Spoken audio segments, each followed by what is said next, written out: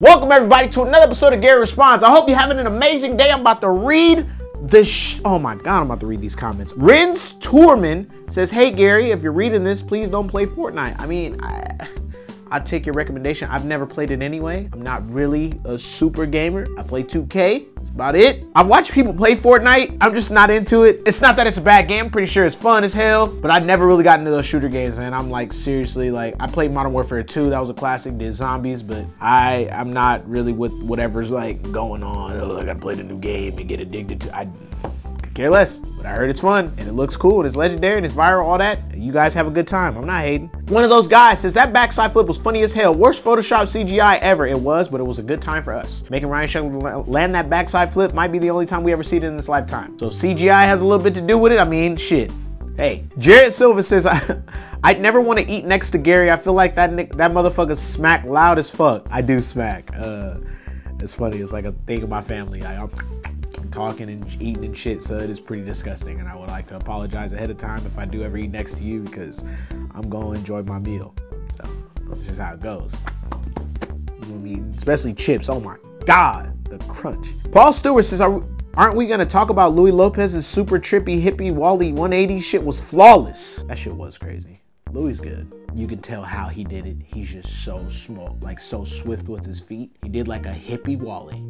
I couldn't do it, but you could see how it could be done. It's just, it shouldn't have looked that good. That was the problem with me. When you hippie jump, you're supposed to like jump for safety. It seemed like he gave himself this much space between foot, rail, board to make it look like he never left the board at all. Most people would have like tucked, cannonball, tucked, jumped up, been safe, then through the board. He like, nigga, real quick.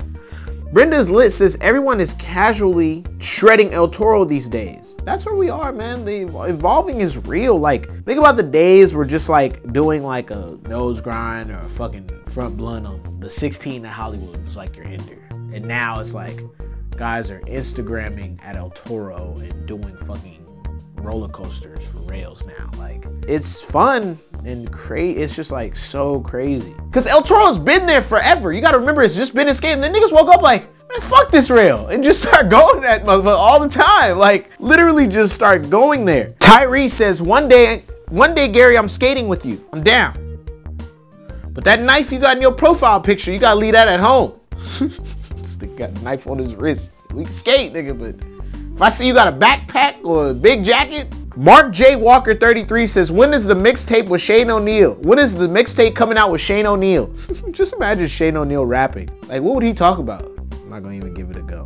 I'm not. I want to so bad. I just have to let that happen. I want somebody to ghostwrite for Shane O'Neill and just have his like a little Australian type. That'd be some shit. I'm pretty sure he wants to get some of that Game of Skate money. Oh my God, imagine if Shane O'Neill dropped a song, got 1 million views, and joined that Game of Skate. Racks like that. Nobody's beating Shane O'Neill.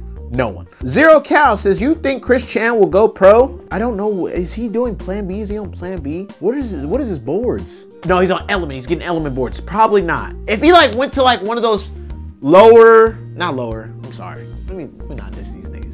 No, if he went to one of these lower, like little not that type of company, he would definitely go pro. Somebody would love to give Chris Chan a board, but the fact that he's on Element and kind of not focused on skating, I don't think so. Just I decided to give the honest, like, you know, look at it, because I'm pretty sure that'd be, you know, that's what you're looking for. But I don't think so. You know, he would have to like really skateboard to go pro for Element. Then again, you don't know shit these days. Niggas could just be like, fuck it, let's just turn him pro. Harness says, Hawaii Kai opener. Shout out to 808. Shout out Hawaii, man. I'm getting out there very soon. I'm going to Hawaii. I'm about to go there.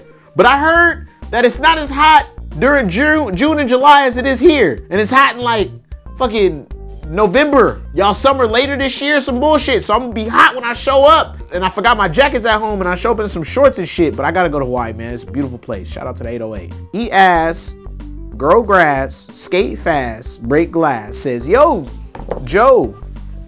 He says, Joe Gary with 2 R's. It's not my uncle's special's name. So, I Ain't got no problem there. I'm pretty sure you're talking to me. What's your opinion on BMX bikes? They just doing their thing. Bikes are fucked up because it's just near your nuts, bro. Like the whole time. It's just like when you try to learn tricks, every like little false move is like a metal bar near your nuts. That's my real opinion. It's a dangerous game that they playing. But you know, you get to hold on. And if you're strong enough, throw the bike away. If the bike's light enough, you can live. But nigga, if your bike heavy, I'm just, you know what? I'm gonna wrap it up right there. Well, this wraps another episode of Gary Responds. I got 2 links right there. They're not going nowhere. They stay right there. About like a 10-second window. You got a 9, 8, 7, 6, 5, 4, 3, 2 links. Click them.